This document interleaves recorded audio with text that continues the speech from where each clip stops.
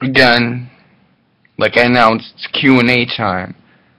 I got a couple of questions people wanted me to answer. Now, I have been promoting this Q&A for a couple of weeks, so I'm gonna get a couple of interesting ones. You already know I'm wavy as hell.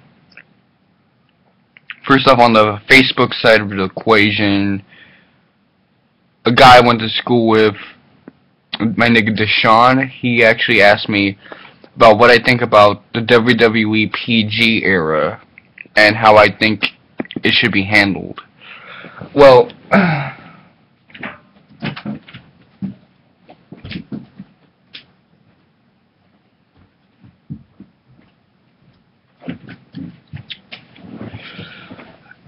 the way I think this situation should be analyzed is the PG era is a fallacious name for it.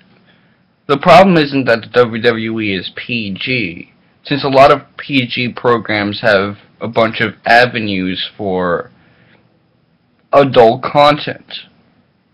For example, the show Naruto, if you like anime or things of that nature, is pretty edgy at times. It shows a little bit of blood, and there's a lot of serious themes that are handled in that series, and it could be considered edgy at times, yet it's PG. So the problem isn't the fact that the WWE is PG. WWE was PG in the 80s too. In fact, SmackDown was always PG. It's probably only the pay-per-views and Monday Night Raw that have changed.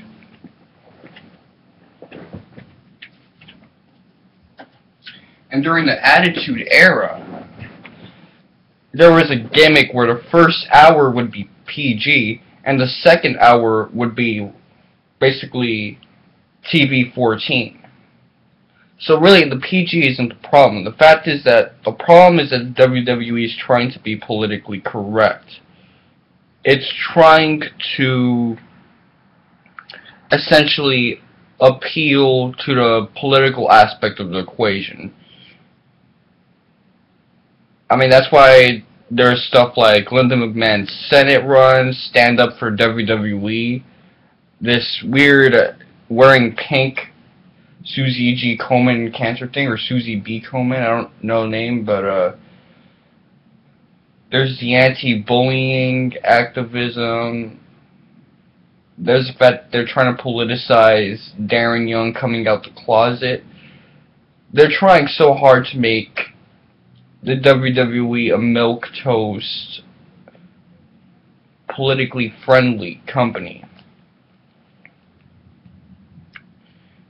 And it has a lot of downsides. There's a lot of bad consequences for that, because heels can't be badass. They have to be kind of chicken shit guys that are low on testosterone. They can't really do a lot of crazy stuff. They can't be like Triple H during 2002 to 2005, or even in the Attitude Era where he was making people bleed. He was hitting people with sledgehammers. There were chair shots to the head.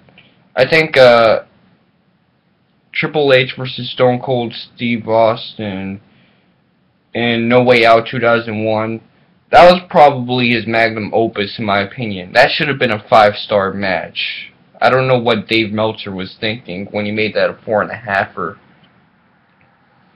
They should give him another half of a star, because he was on his A game for the first half of 2001 before he had to get put out for injury. So we had Cena in 2003, and Cena was badass as shit. We can't have guys like that being badass anymore. Let's take CM Punk when he had his face run in 2012, and then he turned heel after the 1000th episode of Raw. He all of a sudden went from being this badass who can take on anyone to this watered down chicken shit that was scared of everyone. He never fought cleanly and won cleanly because he couldn't do it all of a sudden. That shit doesn't make any sense, but again, the program is too politically correct. There's so many avenues that they're denying. I mean, seriously, they have Ryback as a heel being a bully instead of being a powerhouse animal like a Goldberg or something of that nature, or a Brock Lesnar during 2002. So, honestly, I think that WWE should stop trying to appeal to the political side of corporatism and their corporation, and should just focus on trying to make money, and that's it. Normally, I don't like when businesses only have the goal of making money, but for the WWE, this is essentially what they should stick to for now, because trying to be this political program is pretty dumb. I mean, they already deleted most of their Divas videos in late 2012 or early 2013. Any video that had the Divas doing anything kind of raunchy, they deleted that shit. They pretend a lot of things in the past didn't happen since it's too real. No one's gonna mention Benoit. No one's gonna mention the late Owen Hart's death. No one's gonna remember the incest angles. No one's gonna bring that shit up. That shit was weird during '98. But that's just how it is. The second question I got was, have I ever thought about switching genders or races? I've been asked this question before in 7th grade, but no. To put it succinctly, no, I haven't thought about switching genders or sexes or anything like that. I mean, I like the way I am, for the most part. And I really like the testosterone that I have. The good one and the bad ones, too. For the most part. As for the transracial element of it, I didn't even know you could do that. I mean, I'm sure Michael Jackson tried, but seriously, what the fuck? It's not in my interests. Like, let's say, the only avenue I could think of going is probably making myself look more Aryan, and that's not even in my interest, since I'd end up looking like that nigga from Nickelback, and that's not what I want. I mean, I could probably pull it off since I got the broad shoulders, things like that, but no. No.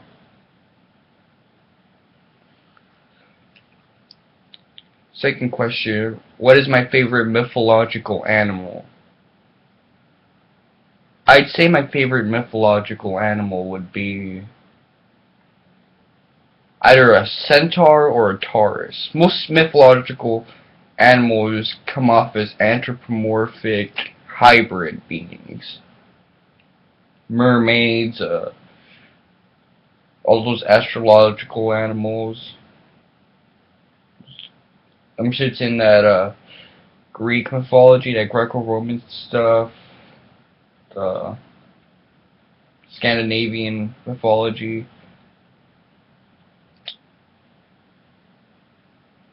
Yeah, it's gonna be a toss-up between the Taurus and the Centaur.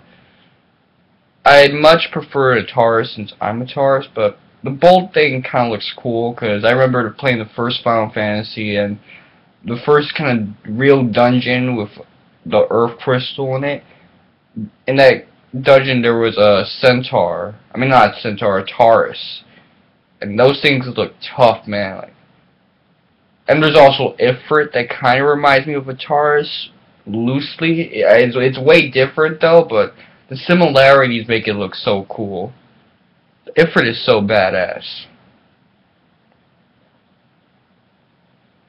In third place, I'd probably put something like Cthulhu, but no.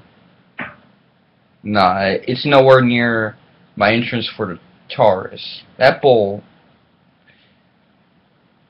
that looks tough. Shit looks like a tattoo right there. If I was into that kind of stuff.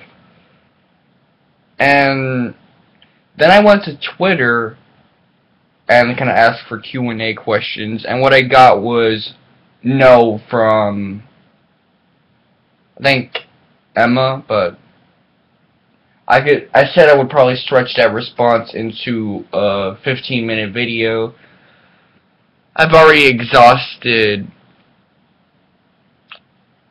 10 minutes because of the first question. First question kind of took me 6.5 minutes. But other than that, I think I'm satisfied with this Q&A. I was expecting a lot more questions, but then again, this is Mr. Wonka 7. I could make a fucking 15-minute video with one question. Because my fucks are not being given. So what can I probably say about that? No. Well, I guess I got rejected. Anyways, Mr. Wonka 7. I'd ask you guys to respect the king, but considering what the holiday represents, and what the next holiday is going to represent, I'd rather have you guys figure all that shit out on your own and hop off the Wonka dick. So,